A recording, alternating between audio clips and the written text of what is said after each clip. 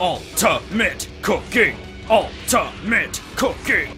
Hey everybody, Tekking101 here, and welcome back to Ultimate Cooking, the only show on YouTube that actually takes cooking to the next level. There might be a few other shows that prepare food the super way, or the mega way, or even the uber way, but this is the only show that shows you the ultimate way of cooking. Alright, so today we're going to be making a cake. What kind of cake? Well, the only kind of cake that really matters, chocolate cake. You can think of any other cake? No, you can't, because this is the only one that really matters, and this is a pretty simple recipe. First, we gotta open this box. We gotta open this box, guys. We gotta open the box. Come on! Gotta open the box. There we go. We open the box. The box is opened. Alright, there we go. We got the powder. That's some nice powder right there. Okay. Okay, good. Check that shit out right there. Alright. Next thing, oil. Now, there's a bunch of units of measurement before all of these ingredients, but that's just trying to screw you over. It's okay, you just gotta pour shit in there. Just pour the oil in, just all of the oil. Actually, that's not enough, just all of the oil. As for water, water. You don't need to measure water. You know how much water is in the human body? It's like 99% water. Just throw a bunch of it in there, okay. Now we're moving on, oh, butter spray too, just a little bit of, okay, not a lot of butter spray, but just a little bit to get you by, okay. So now eggs. 3 eggs? Nah, we could just go with I don't know, all of them. And you don't even need to crack the eggs, you know, you can if you want, it's not necessary, but there you go. Alright, now this recipe says cook at 350 degrees for 15 minutes. But if we just use math, you don't even have to really think about it too much. You know, 15 minutes at 350, so that's like 7 minutes at 700, and so that would be like 1 minute at I don't know, 1400 degrees, right? So, using our heads on that one. So I'm gonna set the oven here for 1400 degrees. Okay, so now we're all ready to throw the cake in our pan. The hell out of here. Just gonna toss it all in there. Oh yeah, that's good. That's some good, check that out right there. That is the ultimate way of preparing, okay, all right. Now, I'm just gonna do a little bit of editing magic here for you guys and do a little bit of a ring-a-bam-bam, shazam, and there we go. There's the final product, the ultimate triple chocolate cake. Once again, this was created using the ultimate cooking method. I hope you take this tutorial to heart. And I appreciate your feedback for the culinary experience. No, I think I'm the best cook in the world. The best baker, anyway, easily. I mean, I could probably be the best cook, too. But check us back here next time. We'll be making brownies. Yeah. Alright everybody, just letting you know that this is a very precariously perched setup that could easily come crashing down at some point during the video. I'm surprised I got it to be where it is, but alright, let's just take that as it goes. Alright, hey everybody, Tekking here, and welcome to my discussion video on student number 10 of Class 1A, Rikido Sato, also known as the Sweets Hero, Sugar Man! You know what's cool with having a sugar-based superhero? It's after he busts up the bank robbers and, you know, punches the robber square in the jaw and he gets carted away by the police, he then offers all the people that he saved delicious cupcakes. Here you go, kids. You know, little boy, little girl, here you go. This is you witnessing my awesomeness as Sweets Man. Here you go. Remember to brush your teeth. Don't have too many now.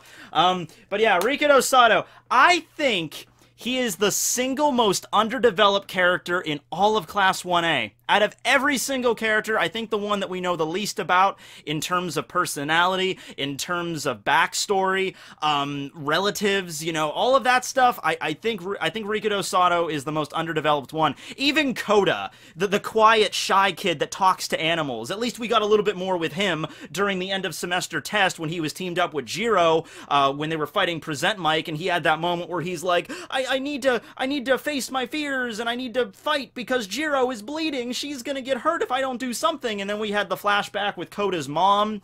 At least we had something with Koda. With Sato, he's just average. He's just there. A lot of times you just see him in the background and it's like, oh yeah, that guy.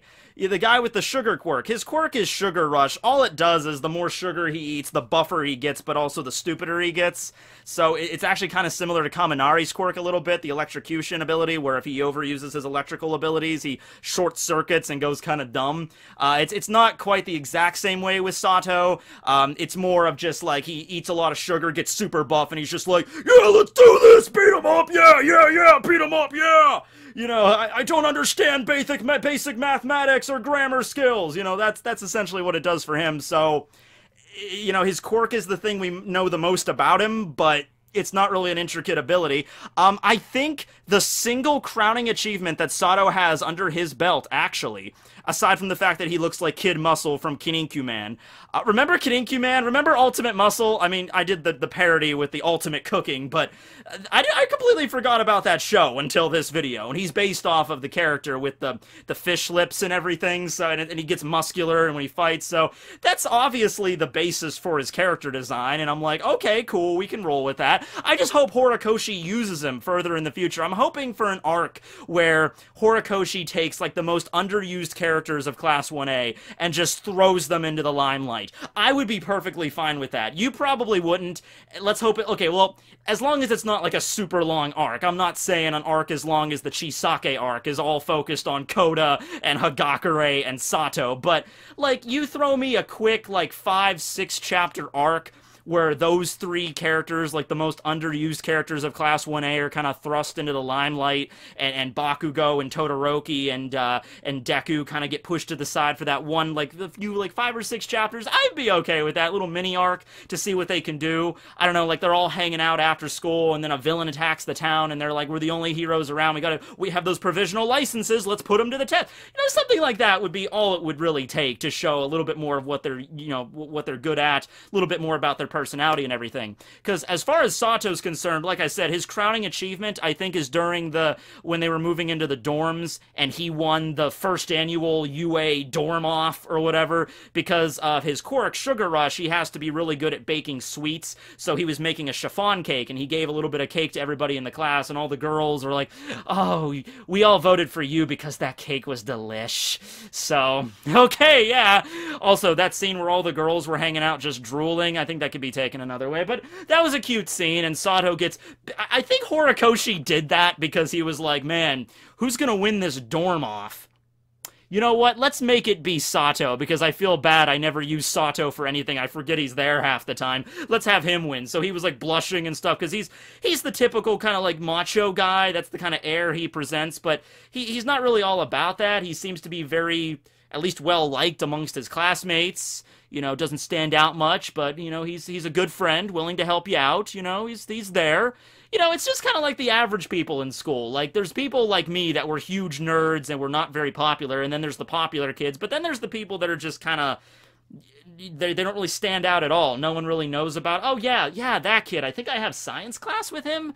He sits, like, in the back, and he doesn't really say much. I mean... I guess he's okay. You know, that's the kind of guy Sato is. Even on the written exams, he scored 12 out of 20. So even his score was almost... Even his class number 10 is right in the middle of him. So out of 20 students, he's number 10. So it's like average, right in the middle. Okay. But yeah, let's talk about Sugar Rush.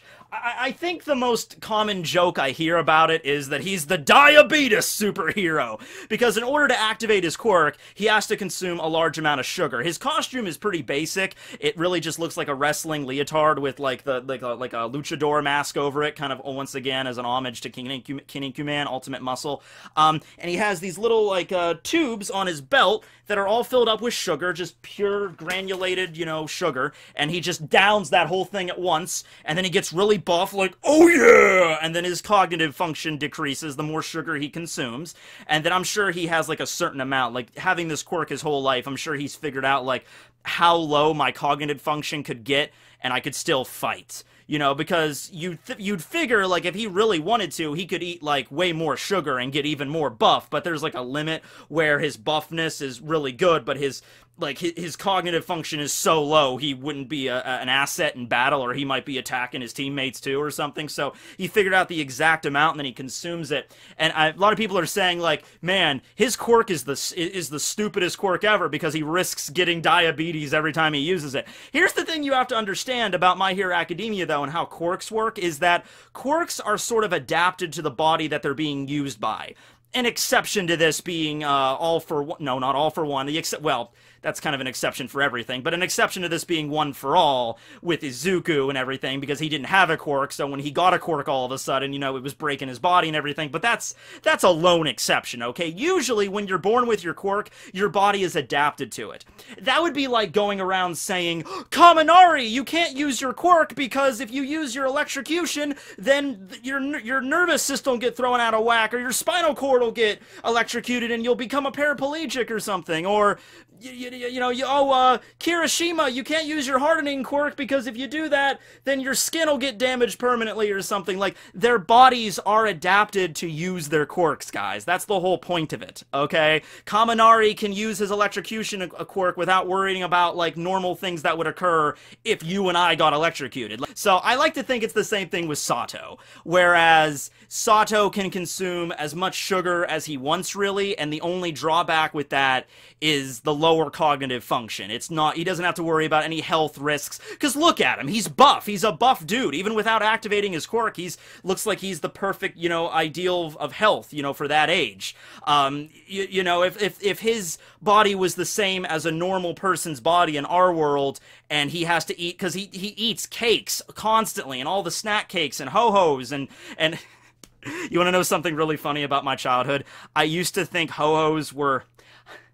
I used to think there was a snack cake called dildos, and I was mistaking them for ho-hos. And what's even more confusing is I was in the grocery store with my mom once, and she asked what I wanted, and I'm like, can we get a box of dildos?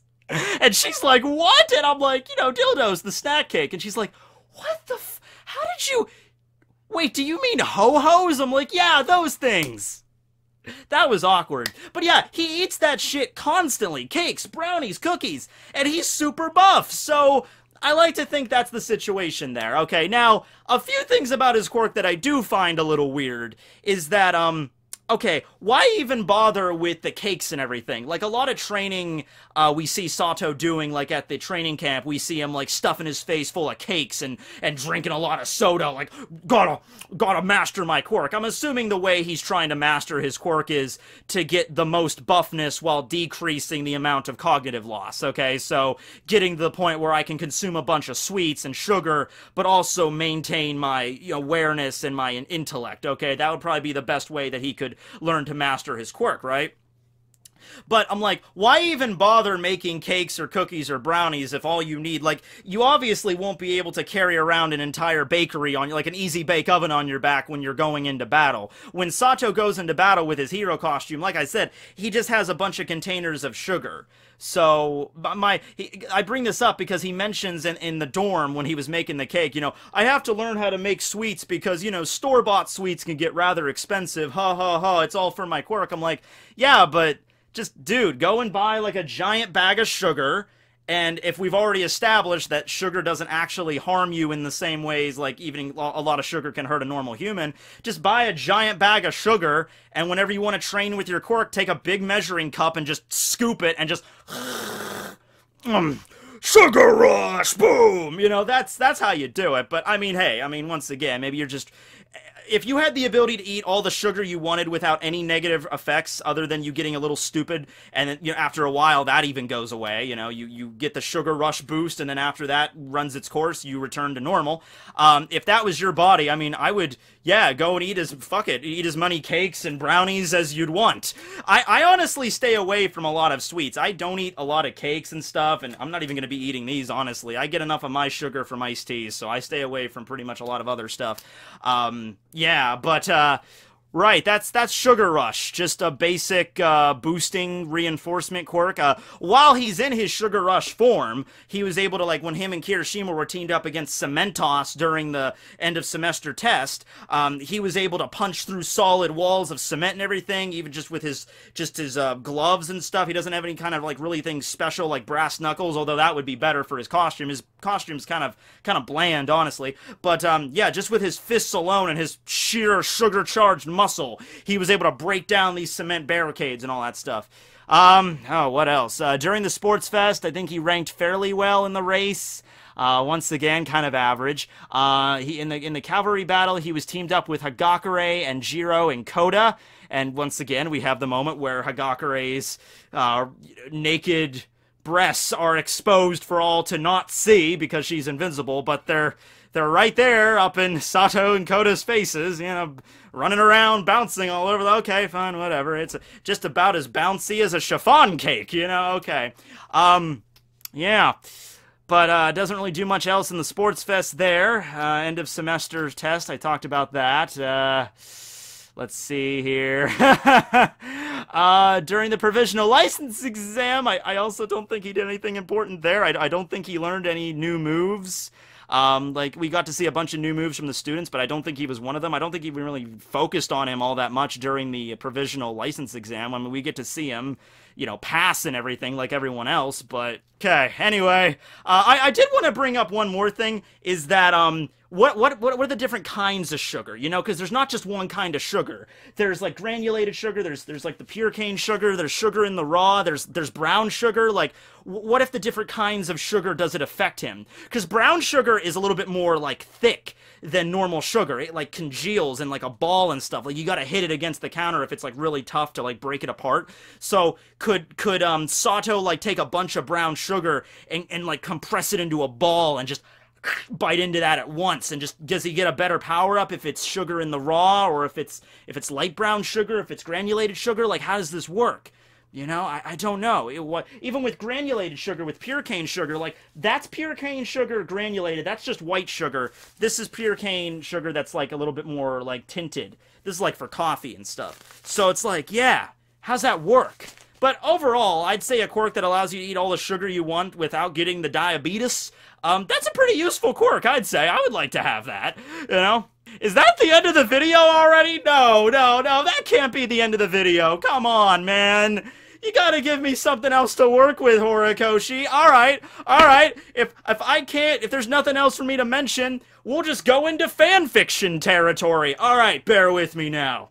One night, Sato is at the dorms, Heights Alliance, right? He's in his room, he's watching TV, and he's like, you know what? I'm kind of hungry. I think I'm going to make some brownies. And he gets up and he goes and gets all of his things ready, which, by the way, that oven in his dorm, that is a total violation, okay? I do not know the policies of UA, but I was in college not long ago, and I didn't stay in a dorm. I commuted, but I knew plenty of friends that were in dorms, so I was in my fair share of dorm rooms throughout my times in college, and you're not allowed to have a freaking oven in your dorm room. You're also not even allowed to have, like, candles lit and stuff. They're very stingy about that. They don't want to start a fire, okay? So really, in dorm rooms, all you're usually allowed to have is, like, a microwave. Even, like, toaster ovens and stuff, they're usually like, no, we can't risk that fire hazard. But anyway, yeah, he's probably breaking some rules here, but it's okay. Anyway, he gets up to make some brownies, and he's like, oh, okay, I've got some sugar. Oh, damn it, I'm out of vegetable oil. All right, I'm gonna go to the store and buy some. So he's like, okay, guys, see ya. It's like, okay, Sato, see ya, we'll make some brownies, that'll be fun. So he's walking down the street,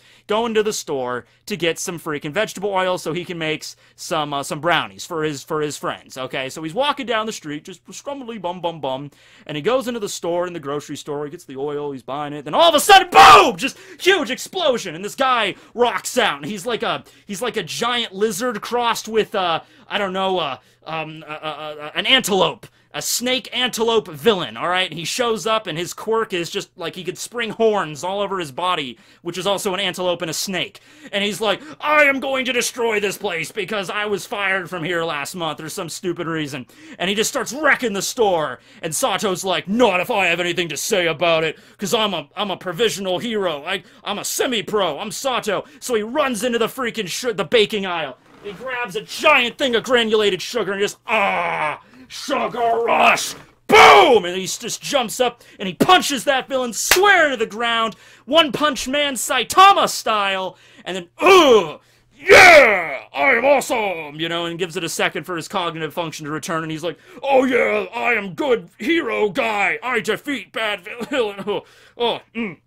I apologize for that. My quirk makes me a tad rudimentary. Anyway, here is the money for the oil. Thank you for your patronage. I'm going to leave now. And he goes back and he bakes the brownies, and everyone's just like, oh, Sato, anything happen? And he's like, nope, nothing. Just making brownies. Here you go, guys.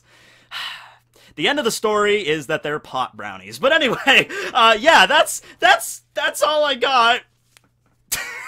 God, Horikoshi, please do something with Sato, please. He's literally had nothing. During the battle trial, he was teamed up with Koda, but nothing happens there. All we get's a scene where he's just like, yeah, let's do this, yeah! And then he's all, like, buff and intimidating, and then Koda's off to the side like, So that does nothing more than really just kind of show us a basic of their general personality and stuff, but that's all we got there. You guys gonna help me out with this, or anything else? Literally anything else. Is there a chapter where Sato, like, steps on a piece of gum? Something to work with? No? Okay. But Sugar Hero, hopefully he'll have a moment in the story. I would love them to be all fighting because you know that's probably gonna happen at some point. All of the Class 1A kids team up to fight against one villain. You know that's going to happen at some point in the series. Maybe it might be the traitor, who knows? But it's like all of the students are banding together, and then the one that gets the final hit off is Sato. They're like, okay, Sato, we're gonna weaken him, and then when he's reeling and like, oh, I'm almost defeated, that's when Sato busts in with freaking Sugar Rush and just BAM! Just finishing move, and then everyone's like, Sato, good job, we couldn't done it without you. Even though we have Kirishima, who has a similar ability, and also we have a bunch of other really, you know, but in terms of like just a physical power-up, you know, he's up there, I guess. Alright, I guess I've been dragging this on long enough. I got nothing else. Even I'm at a loss. Sato broke me. Sato broke me. I'm usually the king when it comes to making long videos about little stuff to go on, but with Sato, we really have nothing to go on. I thought that I was going to talk about his quirk, and I thought that was going to last longer, but it didn't. Well, thanks for watching, everybody, I guess, and nothing else to do, so let's go to the D20. Alright. Okay, guys, here we go. D20 time. Alright. I'm put it over here, so I don't have to make this, you know, get obscured. Okay. So, I really want either Tsuyu or Uraraka. Alright, I'm in the mood to talk about those characters. I've already decided what I'm going to do for Tsuyu's video. I'm going to try to catch an actual frog, so I can have a little froggy friend up here. So I'm hoping Tsuyu is next. Uraraka, I would love to talk about Uraraka. I'm just really not I'm hoping it's not like Koda or Shoji or something, okay? I want to talk about another girl, alright? So, we gotta space out the girls of Class 1A, because there's not very many of them. We don't want to get them all out at once, but, alright, are you guys ready? Let's do this. Okay. Gearing up, the D20. Roll it. I'm gonna close my eyes. I'm gonna close my eyes. I'm gonna close my eyes. Okay, I'm gonna open my eyes. Am I gonna like what I see? I hope I like what I see. Come on, number 3. Come on, number 3. 12. Who's 12? 12 is Jiro. We already had her. Okay. Roll it again. 13 is Sarah. We already had him. Roll it again. 13 again. Roll it again. 6. Who is 6? 6 is... Oh, Jiro! Can we get a mulligan on this? Can I roll it again? No, okay, fine. I guess that'll just mean it's all the better when we finally get to Tsuyu or Uraraka or Ashido, I guess. Alright, fine. Next time we're talking about Ojiro, the tail superhero. Oh man, how am I gonna do that one? I'm gonna buy like a fake tail. Well, that should be rather easy, because I am maybe a furry, perhaps. Maybe. Later, everyone.